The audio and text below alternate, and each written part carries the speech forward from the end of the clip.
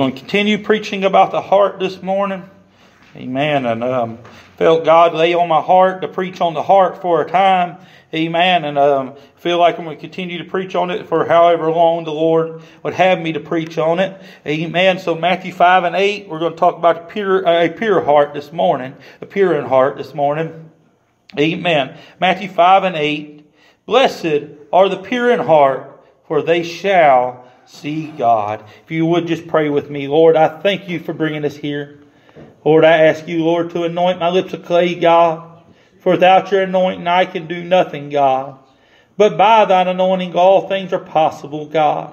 Have your will and your way. Speak, God, today as only you are able to do, God. Help me to declare what you have given me to declare to the church today, that we may always be pure in heart. Oh God, that we always live with a pure heart, amen, towards you, towards your word, Lord, towards all you would have us to be. In Jesus' name we pray, amen. You can be seated. Man, I'm going to talk to you today, as I said, about the pure in heart this morning. Amen. Or a pure heart. Amen. We've been talking about, I preached, amen, last Sunday morning, about a Sunday night, I think it was, on about our burning heart being extinguished. Amen. Not letting our burning heart get extinguished by things. Amen. I preached to you Wednesday night about a sincere heart. Amen. I felt led, amen, today to preach about a pure heart. Amen. We must not let our burning heart go out. Amen. We must have a sincere heart. Amen. But we must have a pure heart. Amen. Where I read to you Matthew 5 and 8. Blessed are the pure in heart, for they shall see God. Amen. Only the pure in heart's going to see God. Amen. I've talked to you about revival before. I talked to you about, started preaching about the heart. Amen. I mentioned this, I think, Wednesday night. Amen. Or maybe last Sunday night. Amen. By preaching about the heart, I do believe we're still addressing revival. Amen. All the conditions must be right to experience revival. Amen. Every condition in the church must be right before we will experience revival. Amen. I pray for a great worldwide revival. Amen. Will we have it? I don't know, but I do know I'm going to pray for it. Amen. And seek God for it. Amen. I pray thousands of souls come to God. Amen. I trust God that we will see a mighty move of God. Amen. Of His elect people one more time before His coming. Amen. But amen. Every condition must be right. Amen. Where must we start to get these conditions right? That is the heart. Amen. If the heart's not right, we will never experience a move of God. Amen. If the heart's not right, this church is not going to function the way that it should. Amen. If the heart's not right, you'll never see God in a move of God, or you'll never see in the end, amen, without a pure heart after Him. Amen. A pure heart is vital to making in God. Amen. The heart must be right. I preached to you Wednesday night, but it must be sincere. We must be sincere after God. Amen. But if we're going to be sincere after God, we must have a pure heart for Him. Amen. Our heart must be pure, not tainted. What does pure mean? It means to make bright. Amen. It means choice, chosen, cleansed, to be clean, clearly polished. Amen. To show self purified. Amen. To purge out. Amen. It means not mixed with any other substance. Clean clean and free from impurities. Amen. We must not be mixed with any other substance. We cannot be mixed. Our heart cannot have mixture in it and still please God. Our heart cannot have mixture in it and still see God. Our hearts cannot have mixture and still see revival. Amen. We must be pure in heart today. Amen. As I read to you. Amen. Those great words that Jesus said in His Beatitudes. Amen. Well, blessed are the pure in heart, for they shall see God. Amen. Psalms 24:4. He that maketh clean his hands and pure heart, who hath not lifted up his soul unto vanity and to sworn deceitfully. Amen. We must have this pure heart. Not at all has this pure heart. Amen. Amen. Jeremiah. So what does Jeremiah say about the heart? A heart without God. Amen. A heart without Him. Amen. This is what the heart is. Amen. It is. Amen. The heart of man. Amen. It is deceitful. Amen. Above all things and desperately wicked. Who can know it? Amen. The heart of man is desperately wicked without Jesus. Amen. I'm going to tell you, people says follow your heart. Absolutely not. Follow God. Amen. As He leads your heart. Amen. That's the most important thing that we can do. Amen. Because there is a way that seemeth right unto man, but the end thereof are the ways of death. If I follow what this flesh wants, it's going to lead me wrong every single time. It's going to lead me astray every single time. But I follow this pure heart. Amen. I follow through it with a pure heart towards God. He's going to lead me right every time. You say, I'm praying for an answer. Amen. I'm seeking for an answer for stuff. I had a lot of people tell me, amen, well, I'm thinking about doing this, and amen, this is what I want to do. Amen. I'm not sure if it's the right thing, but this is what I think I'm going to do because this is what I want to do. Amen. That's not a pure heart towards God. Amen. A pure heart is every single time it's going to say, I'm going to do what He wants me to do. Amen. First of all, a pure heart is living separated, a separated life from this world. James 1:27. Amen. Says a pure religion undefiled before God, and the Father is this. To visit the fathers and the widows in their affliction, and to keep himself unspotted from the world. Pure religion, a pure heart comes only through separation from this world. Amen. We cannot be in this world. We cannot live of this world. We cannot live like this world and still have a pure heart after Him. He must live a separated life. Our life must be different. Our heart must be different than this world's heart. We must act different, walk different, talk different. Amen. Because we have a pure heart after Him. It is complete separation from this world. Anything less than complete separation is not a pure heart. I read to you one of the definitions. Amen. It's just a powerful definition that spoke to me. Amen. As I told you, not mixed with any other substance. Amen. If our heart is mixed of any other substance, amen, anything else, amen, it is not a pure heart. Amen. Anything else, it would be completely unpure. Amen. So we must know that our life is completely separated from this world. But not only separated, amen, from the things that we just call this world, and this is of the world, but our lives must be completely living a separated life from self. Amen. If we're going to have a pure heart, I must live separated from this flesh. Amen. That's why Paul wrote the words, such powerful words, I die daily. Amen. People say, well, he said he repented every day. No, that's not what he said. Amen. I do believe he died daily to himself, that he didn't have to repent every single day. He lived holy and righteous because he died daily and separated himself. Amen. Separated. Amen. And died to himself that Christ may live. Amen. This pure heart is not going to be from us. Amen. As I've told you before, my dad and different preachers have said, amen, all that, amen, you'll read so much about you now. Amen. It's all about us. Amen. The people say it's all about people. Amen. It's not all about people. Amen. You'll read, look at Joel Osteen's books. Amen. Amen. Every one of them. Amen. You'll see. Amen. Unless he got some new ones I don't know nothing about. Amen. Everyday Friday. Amen. That's about self. My best life now. Becoming a better you. Amen. It's all about, amen, glorifying self. Amen. It must not be about self. A pure heart is separated from me. Amen. I must die that He may live.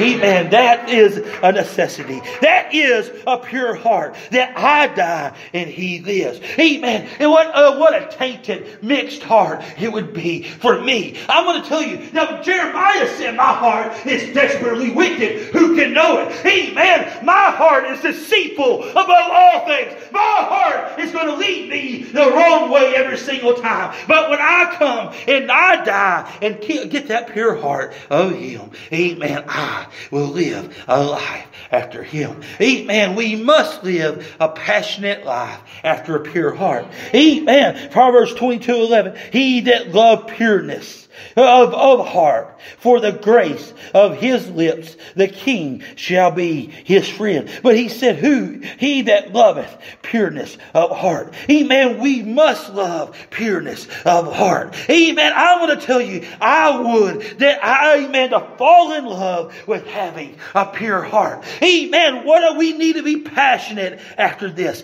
Amen. I preached a message about about purity before. Amen. As I was driving down the road, going to preach on the street somewhere, I believe it was. I was right behind, amen, a truck, amen, a milk truck, amen, for the corner stores, the Valero corner stores, and it said on that truck, or it's Oak Farms, or one of them, amen, it said the milk jug said passionate about purity. Amen. I'm going to tell you, the Lord dealt with me. We must be passionate about living a pure life before God. We must be passionate about having a pure heart before Him. We must be passionate about living a separated life for Him. Amen. We must be passionate about this. Amen. If we're passionate about a pure heart, we will be passionate about hating sin. Amen. We must keep a passionate heart after Him. It spoke of Jesus in Hebrews. I've quoted it many times. Amen. I already quoted it in these series of messages. Amen. But Jesus hated sin and loved righteousness. Amen. If we're going to have a pure heart after God, amen, we're going to be pure in heart. We must hate sin and love righteousness. We must forsake all sin and live free from sin and love Him and keep Him first in our life. Amen. We must be passionate about His Word. I know I talk about it often. Amen. I've talked about it in every message in this. Amen. But we must keep passionate about the pure Word of God. If we're going to live a pure life, we must stay passionate about this. I might even read these. I can't remember exactly which ones I read. Psalms 119 Wednesday night. But it says, my zeal hath consumed me because my enemies have forgotten thy words. Thy word is very pure. Therefore, thy servant loveth it. Amen. I'm going to tell you, if His Word is very pure, therefore we must love it. I do believe we have a 100% untainted, pure Word of God in the King James Bible. That's why I make such a big deal about the King James Bible. We have a pure, unmixed, untainted, perfect, infallible Word of God, and we must live by every word that proceedeth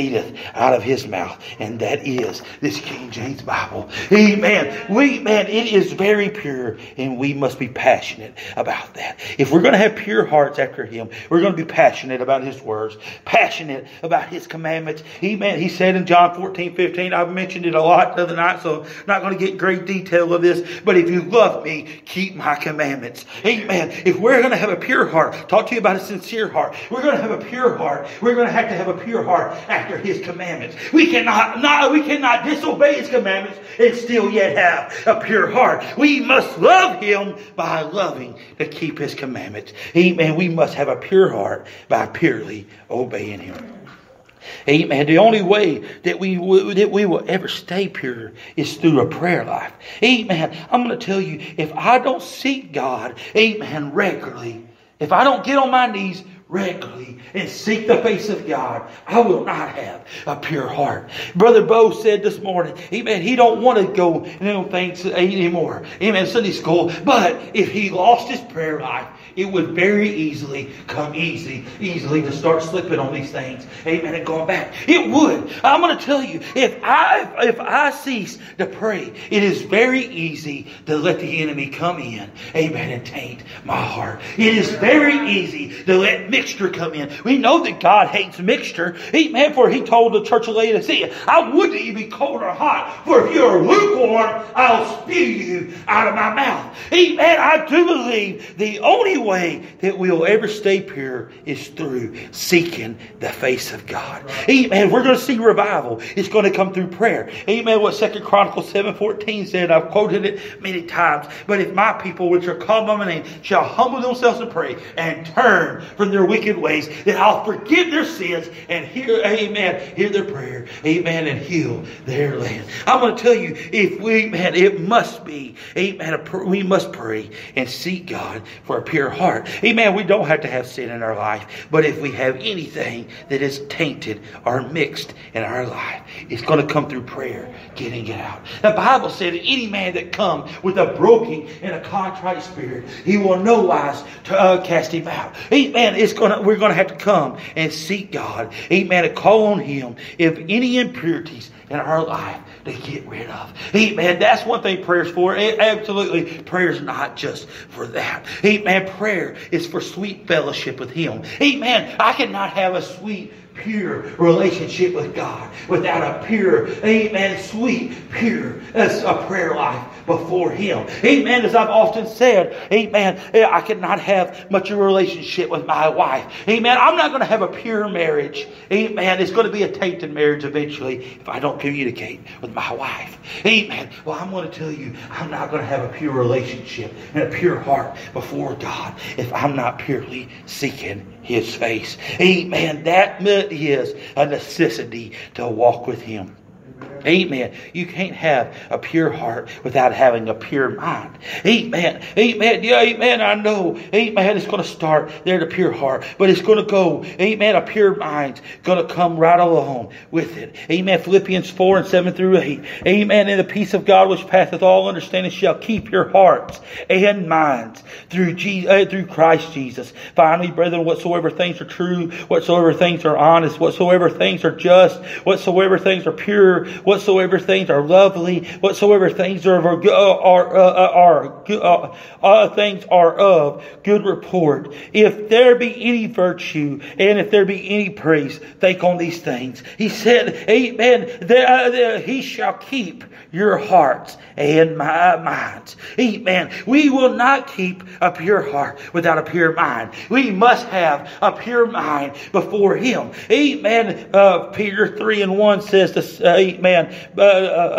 This second epistle, beloved, I write unto you, in both which I stir up your pure minds by way of remembrance. Amen. It's going to take a pure heart to have a pure mind. But if we don't have a pure mind, we don't have a pure heart. We must purge our mind. The Bible says, cast out every evil imagination. Amen. We must cast out that evil imagination that will keep our hearts pure. Amen. The things that we meditate on, the things we think on, will taint our heart. Amen. The things that we look on, if we will, amen. Amen. Sometimes we have no choice but to see things. Amen. I'm going to tell you, when I go preach a college campus, amen, not every girl is dressed modest there. Amen. But I'm going to tell you, I don't have to dwell on that. I can cast out every evil imagination. Amen. I'm going to hear the worst filthy words on a college campus. Amen. I don't have to keep that in my mind.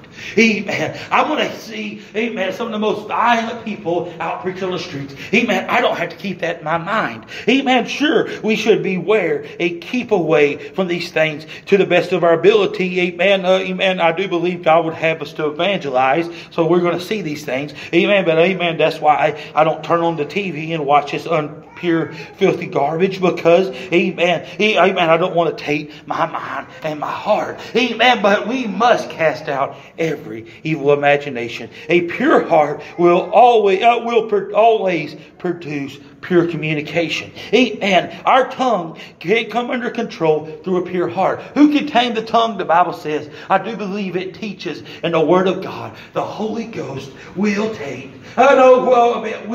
Amen, tame our heart, our tongue before Him. If we have a pure heart before Him, it will produce, amen, pure communication. Amen. We know that 1 Corinthians 15:33, be not deceived, evil communication corrupteth good manners. Amen. Luke 6:45, a good man out of the good treasure of heart bringeth forth that which is good. Amen. And the evil man out of that which the treasure of his heart bringeth forth that which is evil. For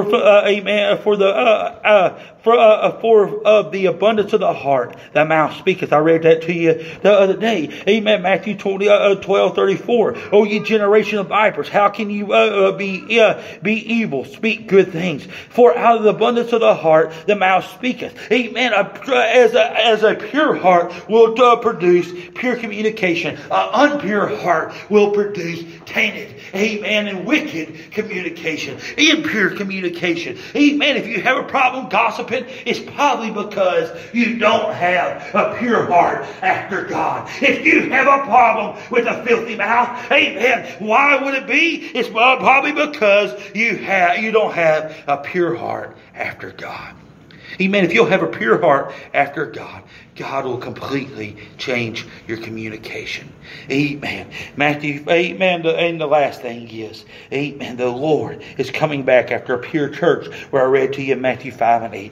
Blessed are the pure in heart, for they shall see God. Amen. Only them that lives pure in heart is going to see Him in the end.